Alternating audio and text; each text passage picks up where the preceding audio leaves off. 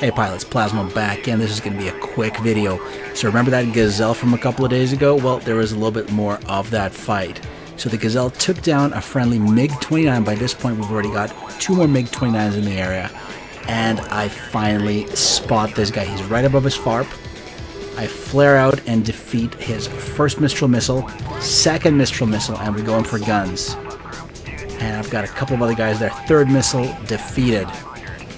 So you gotta keep your eyes on that tiny helicopter while you're flying pretty darn quick here and staying in orbit. So while this is happening, there's actually 2 more MiG-29s and we're all 3 of us hunting this one guy.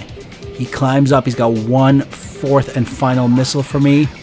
There he goes, flies right by me as I pop flares. And stay tuned, I did a nice little cut of a video for you guys for this one also.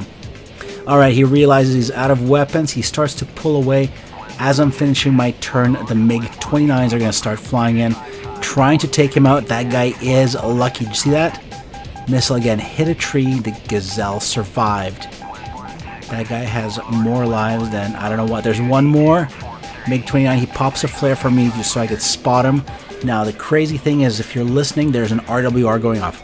We're about halfway to Kutaisi on the Growling Sidewinder, so there is a ton of enemy aircraft. And the gazelle is basically being bait. So he's drawing us in and we're literally trying to kill him and also dodging AIM 120s being set at us by the enemy aircraft.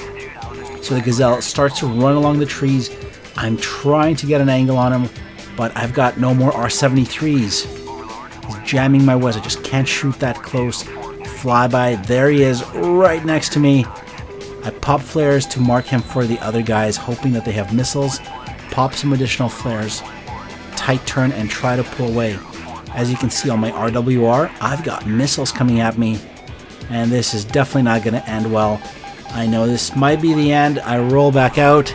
I'm hoping that my circles are going to notch the missile that's being fired at me, and then I aim an AIM 120 as I come around to get this guy.